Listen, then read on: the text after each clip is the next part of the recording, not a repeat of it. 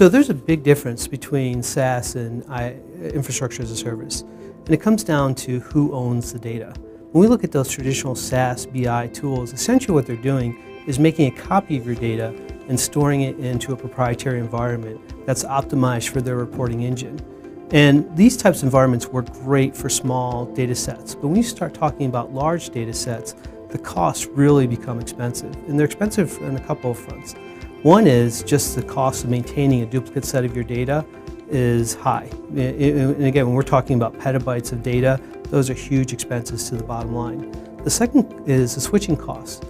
Say you're unhappy with your SaaS provider that's delivering BI and you want some new features and functionality, you're locked in. You're locked in until you make that investment to move somewhere else.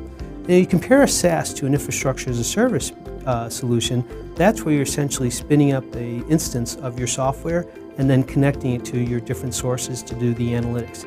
And if it's working great, you stay with it. And if it's not working great, or if there's another tool that comes along that's even more interesting, you can easily switch out those servers and connect to a new data set. And the benefit here then is lower switching costs, but then also you're only maintaining one copy of the software. And this ultimately allows you as a business to choose where and how you want to store your data, as opposed to being limited to whatever that SaaS provider tells you how to store your data in their environment.